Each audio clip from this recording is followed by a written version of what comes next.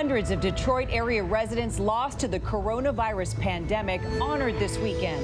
Photos of faces lining a park drive and families of the victims participating in funeral processions for the services they missed during the pandemic. Deadly divisions. A man from a right-wing group in Portland, there to support police, shot dead in the street. The gunman still at large. Officials from Oregon and Wisconsin slamming the president, faulting him for the violence. Biden fights back. The Democratic challenger hitting the president hard in a fiery speech, condemning the rioters, while President Trump says Biden will not keep Americans safe. The campaigns framing the issues in very different ways. America's COVID crisis, more than 6 million confirmed cases, far more than any other country. Schools and college campuses struggling to contain the virus, and parents running out of options. Melania Trump's former close friend and trusted advisor pulling back the curtain on who she says the real Melania is. So the Melania I first met versus the Melania there is today is a very different person. Our own Lindsay Davis in an exclusive interview, so-called Operation Block Ivanka. A toddler tangled up in a giant kite and swept more than 30 feet into the air. The amazing moment she's safely pulled from the sky.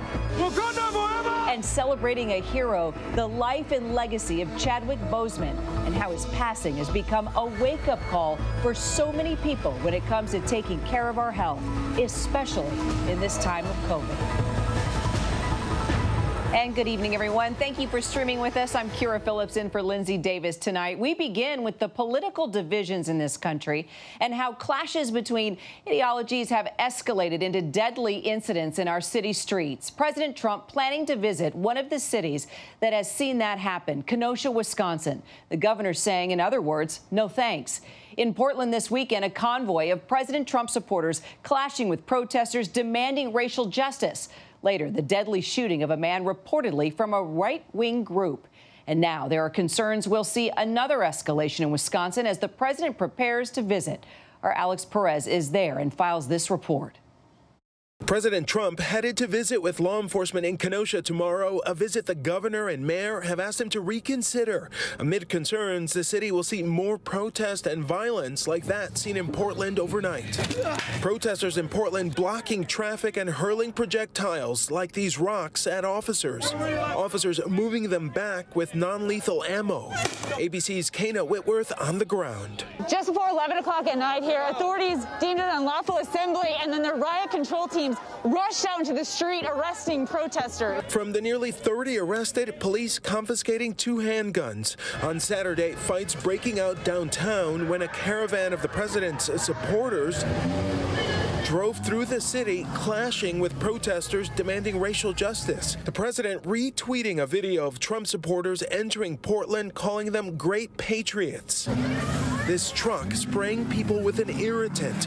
Protesters in its way nearly run over. Witnesses reporting seeing trucks firing paintball guns at protesters. Trump today defending his supporters in Portland. Paint is not, and paint is a defensive mechanism. Paint is not bullets. Later in the evening, this deadly shooting.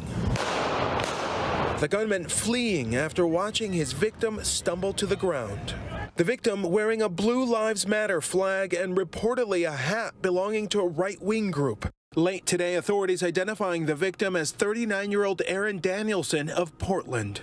And in Kenosha, officials tonight bracing for the president's planned visit tomorrow amid protest following the police shooting of Jacob Blake. And days later, the fatal shooting of 2 demonstrators, allegedly by 17-year-old Kyle Rittenhouse. The timing on this, we felt, was not good, and so we did make the request for him to do it at a different time. 7 of the county's 23 board supervisors, however, asking the president to come. The president saying, I am a tremendous fan of law enforcement, and I want to thank the law enforcement. They've done a good job. The White House also adding there are no current plans for President Trump to meet with Jacob Blake's family while he's in Kenosha.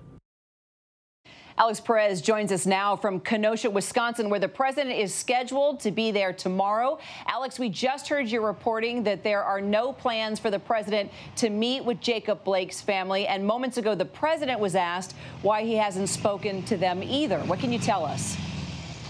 Yeah, Kara, the president says he intended to speak with the family, but that they wanted an attorney on the line when he spoke with them, and that he did not feel that was appropriate. Now, we did reach out to the family spokesperson, and they said they have not heard from anyone with the Trump administration since Friday, and that they were never asked to speak with them. So at this point, they say that they feel it would be too late. So that back and forth really sort of continuing right now, Kara.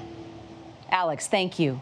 And getting back to those violent protests there in Portland, for more on that, let's get to Kana Whitworth, who you saw there last night. Kana, what is it like to be there within the protest, and do you expect it to escalate again tonight? Well, Kara, I can tell you that last night's protest was unlike any other experience that we have had here in Portland. I have been covering this story for more than a month here, and last night we entered a protest where my cameraman was attacked, my sound man was attacked, my producer was attacked. I had flashlights. You know, they were shining them right in my eye. We were not wanted there. We were even pushed to the side. So it was something that we haven't seen before in the protest that we have covered here in Portland. And that protest, I want to point out, was put on by the Pacific Northwest Youth Liberation Front. And they say that they will, in fact, again be protesting tonight. And leading the charge, their battle cry tonight is that the mayor, Ted Wheeler, should resign today. Now, that's very different from the Black Lives Matter protest that we saw a month ago, just a few blocks down that way. And we also know that the man who died was wearing this Patriot prayer hat. What else do we know about this group at this point?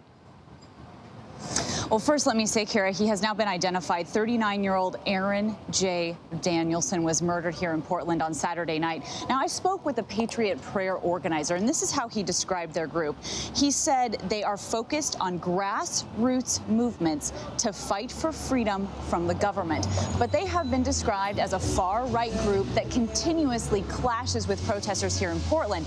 And they were part of that caravan of more than 600 cars of Trump supporters that we saw drive through the streets of Portland here on Saturday night.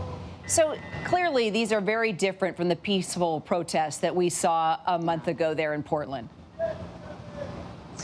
You're absolutely right when you say that, Kira. I mean, a month ago, there were thousands of people out here. We had the wall of moms, the wall of dads, the wall of vets that were here in support of Black lives. They were here to fight for racial justice, and they wanted police reform. And I'm sorry if it's a little loud. There's a big commuter train here going behind me. But it was, and it's important to note that those trains were not able to run because this entire downtown area was shut down during those protests because there were so many people. The park was taken over, but they were having conversations. They wanted to initiate change. And then each night, Kira, we saw the protests go over to the federal building. People were shooting firecrackers at the federal building. It's all really different now. And the governor is hoping that by bringing in the state police, bringing in police from other counties, and creating a forum where the mayor, community leaders, and protest leaders can speak week by week and start to create some real change here in Portland. Well, I'll tell you what, Kana, you and the crew going up a lot against a lot of dangerous elements. We appreciate your reporting. Please stay safe. Thank you so much, Kana. Thank you, Kara. President Trump is planning that trip to Kenosha, even though the mayor and governor have asked him to stay away. Wisconsin, a key battleground state, as the president doubles down on his law and order message. But speaking in Pittsburgh today, Joe Biden argued the president can't stop the violence because he's fueling it. ABC's Terry Moran has the latest now on the clash between the candidates.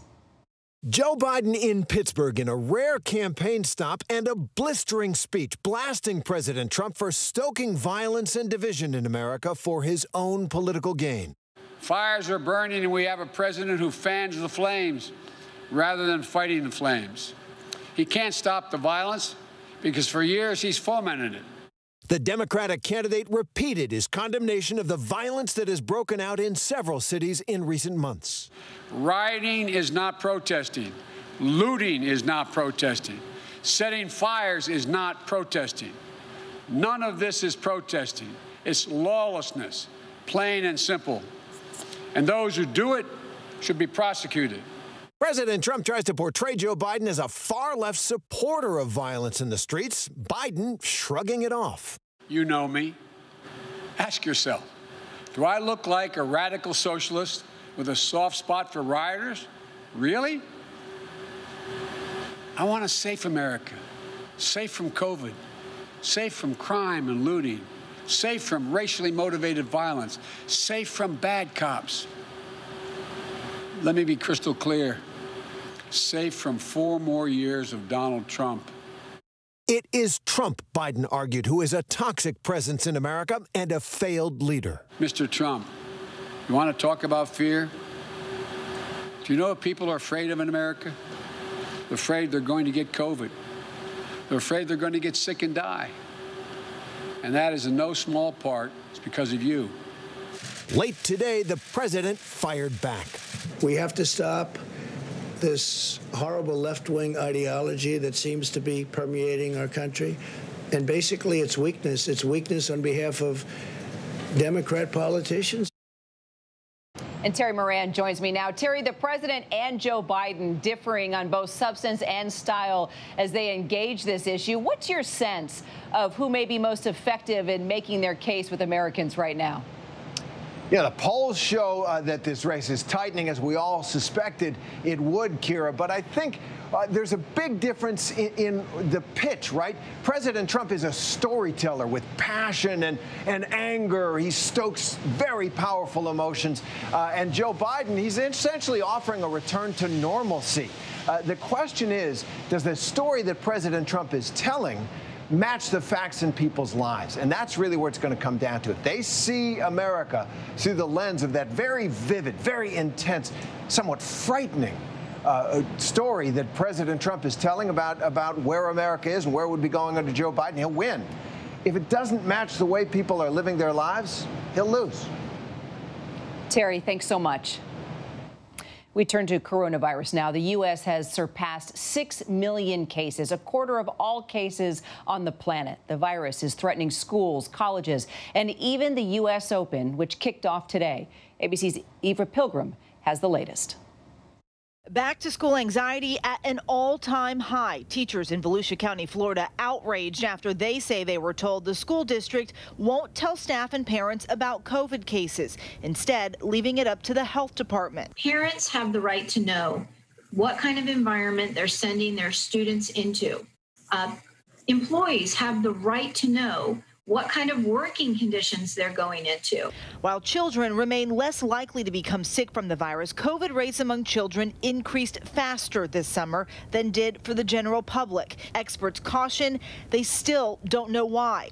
One of the new members of the White House Coronavirus Task Force, Dr. Scott Atlas, today appearing with the Florida governor, insisting the risks to children are low. We are the only nation among our peer nations that are hysterical about opening schools. But the U.S. today reaching a grim milestone, 6 million cases, among the highest rates in the world. Some colleges already facing a spike in cases, while cities are cracking down. This pool party near the University of South Carolina broken up for mask order violations. Tonight, a struggle to keep the virus out of professional tennis, too. The first Grand Slam event since the pandemic began, the U.S. Open, kicking off in New York without fans in the stands. French player Benoit Paire forced to withdraw after testing positive. Posting on Instagram, "I'm fine for the moment. I have no symptoms. I hesitate to tell what really happens in this fake bubble." And we're joined now by Eva Pilgrim. So, Eva, what is the U.S. Tennis Association doing to keep players and staff safe at the U.S. Open at this point? Okay, they've created this sort of bubble. They have these players and the coaches in 2 hotels. When they first arrived, they were tested twice in the first 48 hours, and then every 4 days they were subject to tests again.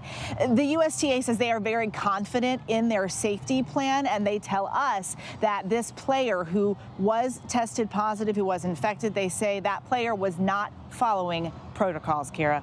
So what else do we know about that study that you mentioned on the rising infection rates among kids? So that study is actually pretty complicated. It does show that there are more cases amongst school-aged children. Experts caution, though, that there is still evidence that shows that school-age children are less likely to see those severe adverse effects to coronavirus. And there's a lot about what they're seeing that they don't understand yet. So this is just more information in the pot of information as they try to understand this virus. Kira? Eva, thanks so much. Now we move to the destruction left in the wake of Hurricane Laura, the deadly storm, one of the fiercest to hit Louisiana, leaving thousands of people without power, water, and any idea when it will all return. Take a look at these two images. This is Lake Charles before Laura struck, and this is Lake Charles now. Trees gone, buildings shattered, blue tarps instead of roofs. Our Victor Akendo is there with more. Tonight in Lake Charles, Louisiana, worry and desperation is growing by the day in the stifling heat. This long line of cars behind me, it stretches for miles. People have been waiting for hours for the basic supplies. The U.S. military is handing out things like ice, water, meals, and tarps. So many here, like Clifton LeBlanc, left with little more than incredible stories of survival. What are you waiting in line for? Anything we can get. Anything you can get? We lost the roof to our house. We've been trapped in our house for 4 days. Our brother-in-law came, cut us out with a chainsaw yesterday. What was that like? Bad. It was bad. Since making landfall Thursday, Laura claiming at least 18 lives. More than half of those deaths coming from carbon monoxide poisoning from generators. 17,000 linemen from 29 states are here helping restore power, but repairing people's lives is going to take a long time. And back in that line, Randy Foster telling us, these guys and gals make a difference. They're doing their job, but it's a blessing to us. Such heartbreaking stories there. I want to bring in our Victor Akendo now, who's there in Lake Charles. Victor, what are the conditions like for people right now? Kira, simply put, the conditions are brutal. Today alone, expected to be the hottest day of the week. We're not really expecting a cool down anytime soon. At last check, about 350,000 customers are without power. The governor of Louisiana saying they could be in the dark for about 3 weeks. Kira? Wow. So what resources are available to people who live there at this point? There are a lot of agencies on the ground here right now. You've got the National Guard, the Red Cross, United Way, local charities doing what they can. I just mentioned the heat. There is now a statewide shortage on ice, and we were in one of those distribution lines today. We followed one of those families home, and they told us that when they got there, it was so hot. Some of their ice, most of their ice actually, had already melted. Kira? We'll continue to follow the story. Victor, thanks so much. We turn now to the tragic death this weekend of Chadwick Boseman at the age of 43. The gifted actor, best known for his lead role in Marvel's Black Panther, as well as films portraying the lives of Jackie Robinson, James Brown, and Thurgood Marshall. According to a statement announcing his death, Boseman filmed several recent roles between, quote, countless surgeries and chemotherapy after he was diagnosed in 2016 with colon cancer. Boseman's hometown city of Anderson, South Carolina, announcing it will hold a memorial service this Thursday. The mayor saying the city will plan for social distancing and saying Boseman, quote, touched us all with his talent. Well, we want to continue the conversation now about colon cancer and how we can protect ourselves from this silent killer. Dr. Andrea Sursek is an oncologist at Memorial Sloan Kettering Cancer Center who specializes in this disease and joins us now to continue the conversation. Dr. Sursek, it's so great to see you. And, you know, getting a colonoscopy, it's definitely the key first step in detecting and treating colon cancer. We definitely know that. Yet the various experts seem to give us conflicting advice, like the CDC recommends starting these tests at 50. The American Cancer Society says age 45. And then we hear the sad news that Chadwick Boseman died even younger than that at the age of 43. So what do you think? When should we start actually getting colonoscopies? And what early symptoms should we look out for? Yeah, so that's a great question and a very important question, as you pointed out. So bottom line is colonoscopies can prevent colorectal cancer from developing and they can save lives. And we know that looking at patients in over 50 who have gotten colonoscopies, we've clearly seen a nice decrease in the incidence of colon cancer. The issue is that we are seeing a trend of early onset or young onset colorectal cancer. And so cancer in patients under the age of 50, where we are not traditionally recommending screening colonoscopies, has been rising steadily since the mid-1990s. So that's the reason now for this debate as to whether or not we should change screening guidelines. And the American Cancer Society decided that based on computer modeling of this rise in incidence, that we should screen younger than age 50, because with this intervention, we will save lives in that age group. Now, the problem is that the fastest and highest rise is actually in individuals aged 20 to 30. But even though it's rising, and it's actually projected that within this decade, by the end of this decade, about a quarter of all rectal cancers and nearly 10% of all colon cancers are going to be in patients under 50, the numbers are still not large enough to justify changing our guidelines to age 20. So why the rise in younger patients, as you just mentioned? So we don't know. That is a huge research question. It's a huge dilemma. It's really what we are all working very, very hard to answer. The initial thoughts were, well, perhaps it's obesity. Some of the risk factors that we know have changed in our society. We're more sedentary, our diets have changed. However, that's really not the population that we see in a large cancer center. We've looked at this at Memorial, and others have looked as well. And these patients really are not obese. They're active, they're fit. They don't quite fit this profile of what you would consider high risk. So there's something else that is causing this rise in incidence. And it actually happens to be a global phenomenon. It's not just across the United States. It's occurring worldwide. We also don't talk about it a lot. You know, it's the second most common cause of cancer deaths in the United States. So why don't we talk about it more? I think it's important to. You know, I don't know why. I'm a colon cancer doctor. I talk about it all day long. I tell anyone who wants to listen. And as you said, it's the second most common cause of death, and it is preventable. And if you had mentioned earlier, if we pay attention to our symptoms, I think that is key for young individuals under the age of 45. If you have persistent symptoms, speak to your care provider, get a colonoscopy if necessary. And symptoms would include things like bleeding. A lot of the tumors are rectal, as I mentioned, so people present with rectal bleeding, bloating, abdominal pain, change in bowel habits, unexplained weight loss and fatigue. Those are all important things to discuss with your care provider if you're seeing these changes and they're not kind of just transient, lasting a few days. And I think it's fair to say, you know, it's a very uncomfortable thing to talk about, right? We need to be more blunt and more open about this, as uncomfortable as it may be, right? Absolutely. I mean, there's nothing, it's an organ just like any other. It's a procedure that you get it over with, and it's important. And you know, once we kind of continue this conversation and say, look, just get it done, you'll see that it's really easy. It's not such a big deal. More people hopefully will be aware and will get colonoscopies. And the Black community is disproportionately affected by colon cancer. How can we best address this disparity? Yeah, so this is a difficult situation. So we know that in the Black community, the incidence is higher and the mortality is higher from colorectal cancer. What we don't know is this a different biology? Do they have more aggressive disease? Or is it simply access to care? So I think it's the same thing, getting the word out to the communities, to the care providers, internists, gastroenterologists, that this is something that really must happen age 45 and older, and if in younger individuals, if there are any concerning symptoms, it's really something that has to be addressed. Great advice. Dr. Andrea Sursek, thank you so much for your time. Thank you very much for having me.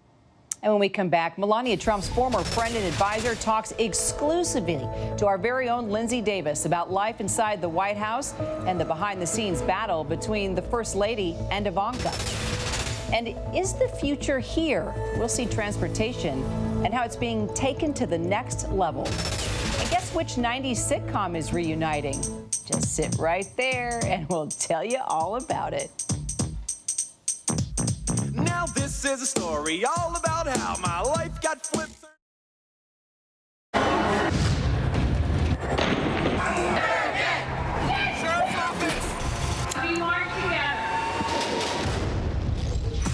The most powerful stories of our time anytime. Nightline. Your mom said, comb your hair. Your dad told you, smarten up. Your dog is judging you right now. And your best friend just called you crazy. We all need someone who'll pull no punches and give it to us straight. Now, imagine getting your news like that. No bull, no spin, just give it to me straight. Straightforward news, straight to the heart of the story. ABC News, straightforward. The Americans here on the ground and the Iraqis, 18,000 tons. Patatas. Ismail? David. Over ground zero from Hurricane Michael. You can see just home after home. David, nice to meet you. This was your view. My favorite view. Thank you very much. Now, with so much on the line, ABC News, America's #1 news, is right there for you live on Hulu with stories of strength, stories of hope. Because now, when it matters most, Hulu has live news. Hulu has live news. Hulu has live news, and that news is ABC News. ABC News Live on Hulu. ABC News Live on Hulu. Watch the news you need. Thanks so much for streaming with us. Streaming to all Hulu subscribers right now. Mother Nature's setting the rules, and all I got to do is slay her game. It happens so quick. New season of Life Below Zero, followed by the premiere of Next Generation, Monday, September 7th at 8 on National Geographic.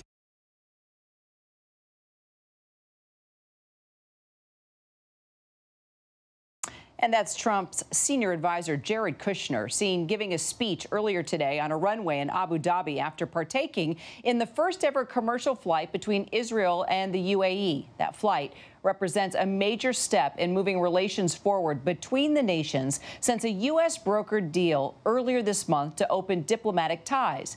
Kushner thanked Saudi Arabia for letting the American-Israeli delegation fly through their airspace, and said he hopes this flight will be the first of many between the countries.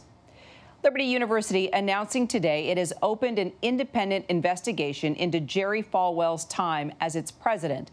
The Evangelical School Board saying in a statement that it will investigate all facets of the school's operations under Falwell, including financial and legal matters. Falwell resigned last week after allegations of a sex scandal among Falwell's wife, Becky, and a former business partner, Giancarlo Granda. Granda claiming that Jerry Falwell was aware of the affair and even witnessed the sexual relationship. The Falwells have acknowledged the affair, but denied Jerry Falwell participated and claim they were being extorted. The Falwells telling me tonight they welcome any inquiry by Liberty's board and, quote, have nothing to hide.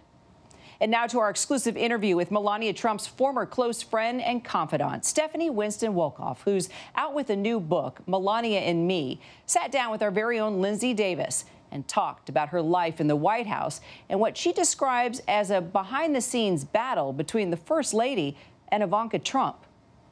I gave Melania the benefit of the doubt that she was my friend. She was different than Donald was. She was different than the other Trump children. And now? Oh, a Trump is a Trump is a Trump. This morning, Stephanie Winston Wolkoff, the former close friend, confidant, and trusted advisor to the First Lady, is pulling back the curtain on who she says the real Melania Trump is in her new book, Melania and Me. You talk about how Melania prizes her privacy above all things. Give us a sense of the woman you came to know as a friend for quite some time. Melania and I first met when I was at Vogue, and it was before she had met Donald. She was single, she was striving, she wasn't, a Vogue cover model yet. So the Melania I first met versus the Melania there is today is a very different person. Before their bitter fallout over Stephanie's role in what became the most expensive inauguration in history, they were close friends for more than a decade. 15 years of friendship, you all had kind of like a fun girlfriend, whimsical times, right? With selfies and duck lips and lunches. What attracted me to Melania is her strength, her independence, her doesn't matter what anybody else thinks attitude. I mean, she told you on her jacket, I don't care. She doesn't care what anyone thinks about her. That's true confidence. That strength is something Stephanie says was on full display after the Access Hollywood tape came out, a moment many thought would derail Donald Trump's run for president. And when you're a star, they let you do it. You can do anything. Grab them by the you can do anything. The day that the Access Hollywood tape came out, she had reached out to me to have lunch. Now, if any other human being or any other one of my friends, I would have expected to see them in tears, right? She was smiling. It was as if nothing happened. And I swear to you, I had like a glitch in my brain. Because I was like, is this really happening at this moment? Is it surreal that her husband just came out and said these horrible things? And I said to her, how many times have you heard the word and president in the same sentence? And we burst out laughing. But then I said to her, aren't you upset though? You know, and doesn't this get you angry that Donald would say something like this? And Melania's the pragmatist. Melania always, you know, if you can't control people's emotions, then why even worry about it? And that's how she lived her life. And that is what she stood by every day. That was the only time that there was even a possibility that Donald wouldn't win the election, was because of his tape that had come out. I've just received a call from Secretary Clinton. After Donald Trump's victory in the 2016 election, Stephanie says Melania and the newly minted president turned to her for help. For years, Stephanie was Anna Wintour's go-to woman. She produced the star-studded Met Gala for a decade. And now Stephanie was being tapped to play a key role in both the First Lady's office and the planning of the inauguration. In her book, she alleges a backstabbing and competitive relationship between Melania and her stepdaughter, Ivanka, even quoting the First Lady as calling Ivanka the princess. Stephanie says Ivanka approached her to make sure she was placed prominently next to her father when President Trump was sworn into office. You don't do that to the First Lady of the United States of America. You do not try and position yourself more important. And Melania was not having that. She looked at me and she said, you mean who, princess? And we both started laughing hysterically because Ivanka turned into a princess who wanted to be queen. Operation Block Ivanka. Explain that. When I spoke with Melania about the picture itself, we figured out how to make sure that Barron was in between Donald and Melania, and that to Melania's right would be Donald Jr., and that Ivanka would be next. Keeping Ivanka blocked from the historic photo. Stephanie says she has proof to back up her stories. I can back up everything that's in the book, 100%. With audio tapes? I can back up the book. There's nothing in the book that I can't back up, not one word. And Donald and Melania know that. You've said that she and Donald are the perfect match. Before Donald and Melania got married, he made it very explicit that he did not want to have a wife that wanted to be in the spotlight as much as he did, like Ivana and Marla. And Melania obliged to that. And it's what does make their marriage work for them. People have always said that they don't think that Melania wanted him to win, but you say otherwise. Melania felt it was just as much a victory for her as it was for him. Early on in the administration, there were a lot of the public perceptions were about like free Melania, or they'd see her appear to not hold hands with the president. I just want to clear up the free Melania, hashtag free Melania. The backstory to that is, a picture says 1,000 words, but this one got it totally wrong. When Donald had turned around to look at Melania, and as he was turning away, the camera captured her face while he was being sworn in. Barron had accidentally kicked her ankle. And in that second, she was jabbed and it hurt. And so she grew, like, it was a look of pain. It wasn't a look of disgust. And so as her friend, after all of this was coming out, I said, Melania, why don't you tell everyone that that's what happened? I mean, that's what happens with our kids. And nope, and as her advisor, I said, I think it's really important that you tell people what happened because it's not that big of a deal. But what makes Melania is the mystery, right? Everyone wants to know who this woman is. So by remaining mysterious and not telling the public that something so natural and normal happened, it keeps the mystery alive, right? She's put up this steel barrier around her, and she's maintained her privacy, and no one's getting in. So the Melania I know, right, as unflappable as she can appear, and as, there is emotion and there are things that happen, but she doesn't want anyone to create her story. Stephanie says her loyalty to Melania was her Achilles heel, and that their relationship soured when she says she became the scapegoat for what became by far the most expensive inauguration in history, costing $104 million, prompting investigations. So now it's a tremendous honor to have the first dance with Melania. In February 2018, press reports questioned how much money Stephanie had made for her work on the inauguration. For the record, she says after payments to vendors, she personally made $480,000. She says she was devastated when Melania did not publicly support her. When the time came where I needed her to come out and tell the truth about that, she folded like a deck of cards. Stephanie says she questioned many inauguration expenditures. I think when I saw that a tree was, a tree that you could buy for $10 was $1,000, or a stage that would cost $100,000 was $1 million. I mean, those are when things started seeming questionable to me. She says she's still working with 3 criminal investigations into inauguration spending. The Presidential Inauguration Committee says it disagrees with Stephanie's characterizations of this historic event. The uproar over inauguration spending also brought to a close Stephanie's work as an unpaid advisor to Melania and their friendship. If Melania were sitting in the room right now, what would you say to her? Look, I think Melania is going to have mixed feelings after reading this book. And I think it's going to hurt because it all speaks for itself. The First Lady's team responding saying the book is full of mistruths and paranoia. And thanks to our Lindsay Davis for that. We still have more ahead here on Prime, including those terrifying moments for a toddler pulled away by a kite and the loss of a titan in the sports world. Coach John Thompson's incredible impact. You might have heard about today's big stock splits on Wall Street, but what's really behind Tesla and Apple's major moves today? Stay with us. In times like these, the news-making events happen here. ABC News. President Trump meeting face-to-face with one of the world's most brutal dictators, Kim Jong-un. The president. You trust him? I do trust him, yeah. I think he trusts me, and I trust him. Ivanka Trump. I have to ask you about your emails. Your father had taken Hillary Clinton to task for this. There just is no equivalency. So the idea of lock her up doesn't apply to you? No. Comey. How strange is it for you to sit here and compare the president to a mob boss? Very strange. Michelle Obama. What do you wish you could tell your pre-White House self? Whew. Melania Trump. Do you think there's still people there that he can't trust? Yes. Still working now? Yes. Michael Cohen.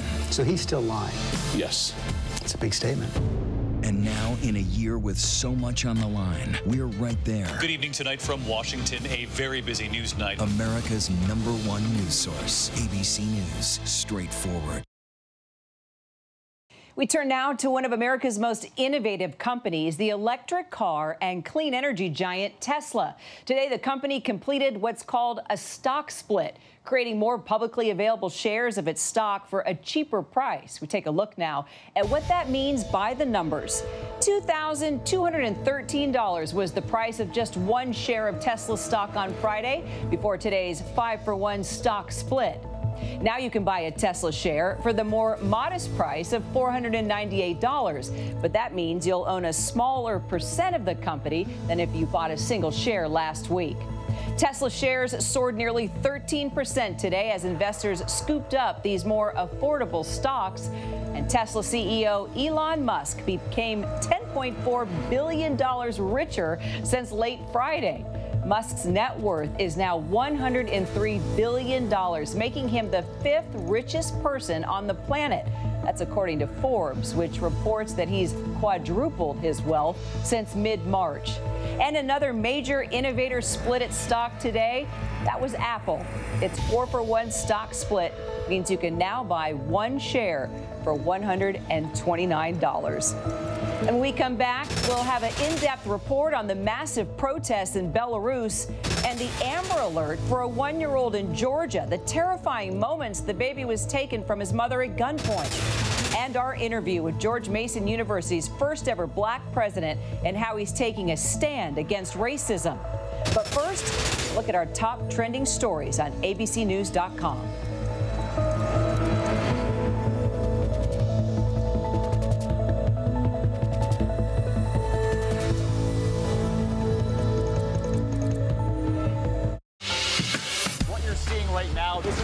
the eye wall. This procession of migrants goes back 2 miles. There is going to be catastrophic damage. This fire has made a run. You can see those flames shooting up into the sky. We are on the jam-packed red carpet. To the right, guys.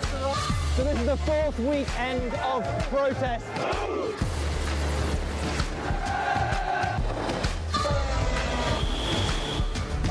Watch ABC News on location for Facebook Watch.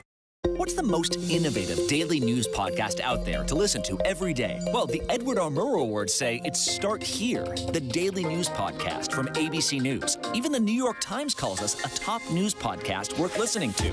So if you like getting behind the biggest news stories of the day, inside all the details, the backstory, and what will happen next, then listen to Start Here, the daily news podcast from ABC News. It's like no other news podcast out there. Even the critics agree. Listen free on Apple Podcasts.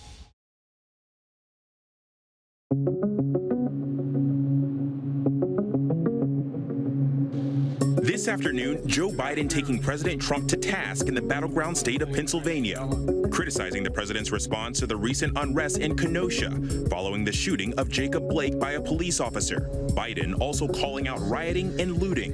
I want to make it absolutely clear, something very clear about all of this. Rioting is not protesting. Looting is not protesting. Biden taking time to note the president's lack of response to public outrage over Kyle Rittenhouse, the 17-year-old Trump supporter charged with shooting 3 people, 2 of whom died during protests last week. So far, President Trump has refused to condemn his actions. He was trying to get away from them, I guess, it looks like, and he fell, and then they very violently attacked him. And it was something that we're looking at right now, and it's under investigation. Meanwhile, the White House is defending President Trump's planned trip to Kenosha tomorrow. He's scheduled to meet with local law enforcement officials there, though he is not scheduled to meet with the family of Jacob Blake. Another grim milestone in the coronavirus pandemic. More than 25 million people around the world have now been diagnosed with COVID-19. According to the latest data from Johns Hopkins University, the virus has now killed more than 840,000 people worldwide. The U.S. has more cases and deaths than any other country. Around 6 million Americans have been infected with the virus, and more than 180,000 have died. Students returning to college campuses are facing new outbreaks. Dr. Deborah Burks is warning students who become sick to stay where they are. Do not return home if you're positive and spread the virus to your family, your aunts, your uncles, your grandparents. And in the sports world, a U.S. Open tennis player tested positive as the tournament gets underway today. Wild video out of Taiwan. We want to let you know right away that the child in this video is okay. The 3-year-old, yes, that's a 3-year-old, swept over 30 feet into the air after getting tangled in the strings of a giant orange kite at a festival on Sunday. The little girl twisting several times in the air as shocked onlookers rushed to help her. Her parents say she was shaken by the unexpected flight. I would think so, but thankfully she was not injured. Officials stopped the kite festival after this incident. Forget same-day delivery. How about same hour? That future waiting in the wings with Amazon's Prime Air service. The FAA gave the e-tailer a crucial seal of approval. Amazon's drones can begin delivery trials. Now, for years, the company has said it plans to use drones to make deliveries in 30 minutes or less. Amazon says it has test centers around the world and has logged thousands of flight hours so far. Amazon faces competition in the skies. Google's parent company Alphabet also received FAA approval for its operator dubbed Wing. The same for UPS. They're calling theirs Flight Forward. A flying car has passed a big test in Japan. The battery-powered car circled the field for about 4 minutes with a pilot on board. The startup company hopes to get this car on the market by 2023, but it could take longer. They still have some major hurdles to overcome, including safety issues. The car could end up selling for between $300,000 to $500,000. Now, this is the story all about how The Fresh Prince of Bel-Air is getting a reboot. The cast is reuniting on HBO Max to celebrate the show's 30th anniversary. Will Smith will be there, joined by his co-stars. The hit sitcom ran on NBC from 1990 to 1996. Variety reports taping will begin September 10th and will air sometime around Thanksgiving. Now to this Amber Alert in Georgia after a 1-year-old boy was kidnapped from his stroller by attackers who tried to hold the baby's mother at gunpoint. Tonight, the baby is safely back in his mother's arms. ABC's Steve Osunsami is in Atlanta with more. Police in suburban Atlanta tonight are sharing this dash camera video of a child rescue on Saturday afternoon, the moment they took down 2 people accused of stealing a woman's baby, who police found unharmed inside this red SUV. Results like this usually does not happen, and the percentage is very low. So we thank God for that. They say that the married couple were total strangers and made it 70 miles away with the child. Maynor and Kristen Valera Zuniga are charged with kidnapping, aggravated assault, and battery. They appeared in court today but have not yet entered a plea. The child, 1-year-old Mateo Montufar Barrera, was at today's briefing with his family. It feels great. It feels comforting that he's finally home. The child's mother, who's asking for privacy, was out walking with the baby in a stroller when she says a man got out of a red SUV and pointed a gun at her. She fought so hard, police say she ripped off this piece of his pants and was able to grab this shoe and even grabbed the man's gun and fired off shots as he and a woman in the passenger seat took off with her child. Police believe this same couple may have tried to kidnap another baby at this same location. Witnesses tell authorities that just 10 minutes earlier, a couple was seen trying to snatch a baby from a young woman's arms, but that mother was able to get away with her child. She did not call authorities, and authorities tonight are asking her to do so. Kira? Steve, thanks so much. Well, tonight, the crisis in Belarus still unfolding following more massive protests demanding that President Lukashenko resign. But authorities also now increasing the pressure with a heavy security presence on the streets of the capital over the weekend. Our Patrick Revel is on location with more. An image of the divide in Belarus. A massive, peaceful crowd of protesters confronting a wall of undisguised authoritarian power. For the third weekend running, over 100,000 people flooding the capital Minsk on Sunday to demand an end to the rule of Alexander Lukashenko, in power for 26 years. You can see people are starting now to move into the city center, but all around here there are big loads of army trucks, some troops as well. And so the atmosphere right now is pretty festive as it has been, but at the same time there's a much bigger security presence here. Hundreds of troops and riot police moving to block the protesters, even military armored vehicles deployed as a show of force. We're really seeing 2 Belaruses here. On this side, the protesters, like a street party, and then on this side, the riot police blocking their path. Sunday was Lukashenko's 66th birthday, and the protesters framed the demonstration as an unwanted party for him. And the atmosphere was like a carnival. Protesters again celebrating their sense of strength. Some demonstrators now intervening to drag others away from plainclothes police. But there was also no sign the security forces' loyalty to Lukashenko is weakening. Lukashenko himself has rejected negotiations with the opposition, last week brandishing an assault rifle in front of cameras. And now he has the clear backing of Russia. This week, President Vladimir Putin warning Moscow could intervene if protesters seek to violently topple Lukashenko, saying he's created a reserve of Russian security forces to send if necessary. But we also agreed that it would not be used, so long as the situation doesn't get out of control. Protesters show no indication of crossing the line into violence, so peaceful they even obey stoplights. During the week, the uprising almost seems to go on pause. The protests much smaller as authorities also upped the pressure. This week they detained dozens of people. But then Sunday comes. Sometimes we think that we lose again, something like this. But after every weekend, I feel like... One of the women who's found herself at the head of the protests, Maria Kolesnikova, again at Sunday's march, showed no sign of doubt. It's been 3 weeks now, and obviously they're still blocking you, and they're not stepping down. Do you think? No, of course, it will not. Till victory, it will not stop down. We are ready to go for the victory, and it takes a lot of time and energy, but we are ready. The opposition now is seeking to keep the pressure up also through other means, calling for more strikes and boycotts. But for now, the contest feels in the balance. The crisis here clearly far from over, but how it ends, deeply uncertain. Minsk was quiet today, as it has been after the other big protests, but police did disperse a small demonstration not far from here, and authorities detained 2 local opposition leaders. There's no sense that the protests are fading away, but at the same time, Alexander Lukashenko's grip on power for now feels strong. Kira? Our thanks to Patrick. Now to the passing of a legend in the world of basketball. Former Georgetown Hoyas coach John Thompson Jr. has died. Thompson built Georgetown into a college powerhouse with 3 Final Four appearances in the 1980s, and in 1984 became the first black coach to lead his team to a Division I NCAA championship. Some of his players would go on to be NBA greats, from Patrick Ewing to Alonzo Mourning to Dikembe Mutombo and to Allen Iverson.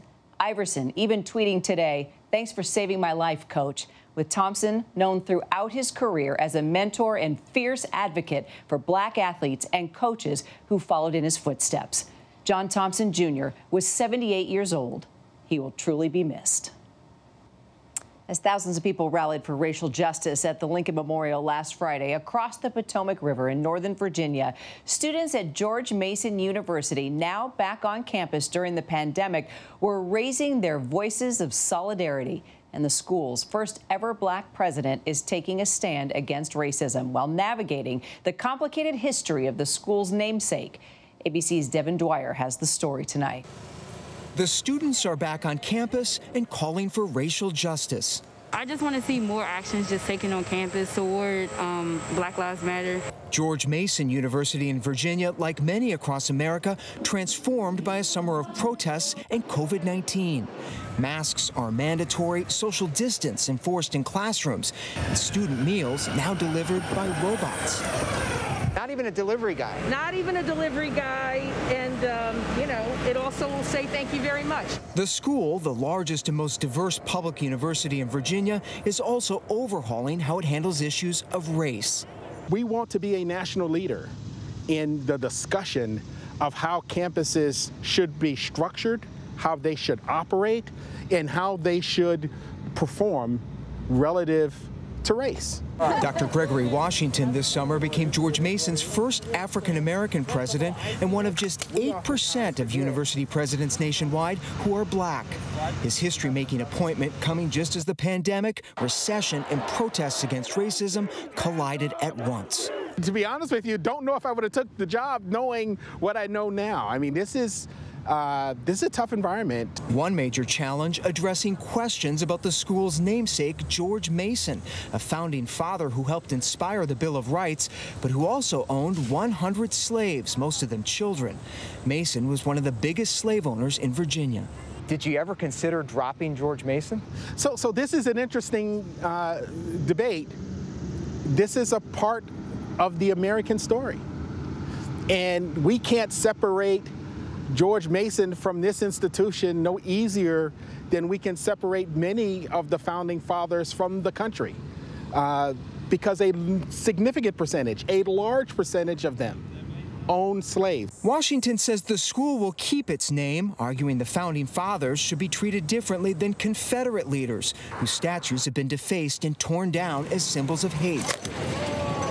I don't think by him owning slaves has made its way to the campus. We're all diverse, we're all one. Until recently, that history had been overlooked. In 2017, a team of undergraduate researchers uncovered new details about the lives of Mason's slaves, prompting a reckoning on campus. But instead of removing a monument to Mason, the school decided to construct a memorial to the enslaved people he owned. I really love the monument that is being built because it provides the whole picture of the story. We just had the statue and didn't really know the history behind everything. But now with that being built, you can look at the history and look through all of that and see the statue. And now the university's new president going even further, creating an anti-racism task force to investigate lingering racial bias at the school and root it out, actively monitoring police activity, reviewing salary and promotion policies, adding counselors for racial healing, and requiring every course syllabus to include a statement against racism. In a time of national unrest related to racial inequities, my message would be one of, look, great things are still possible. A call for optimism as the nation grapples with yet another police shooting of an unarmed black man, Jacob Blake, in Wisconsin.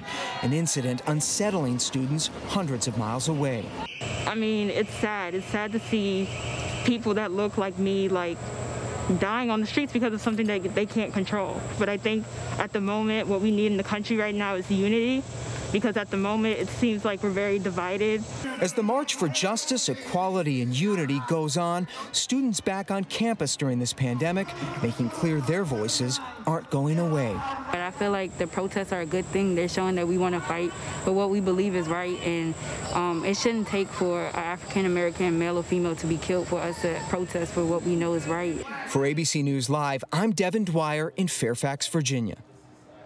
And when we come back, we'll celebrate the life and legacy of Chadwick Boseman.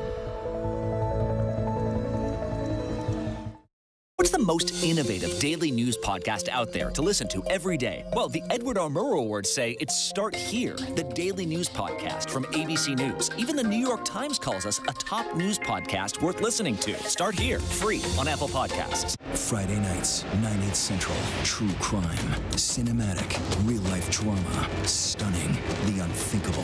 Follow the clues. The Hunt. True Crime 2020. Friday nights, 9/8 Central on ABC.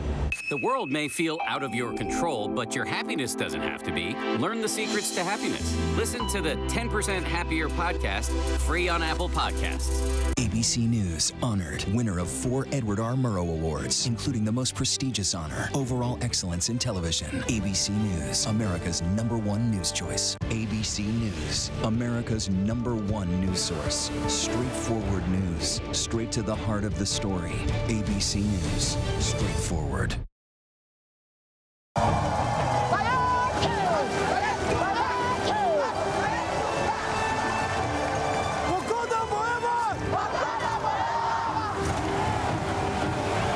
That, of course, was Chadwick Boseman, the actor who lost his very private battle with cancer at 43 years old. Tributes pouring in from all over the world, honoring the life and legacy of the Black Panther star, including some beautiful words from his Marvel co-stars. Our TJ Holmes has more.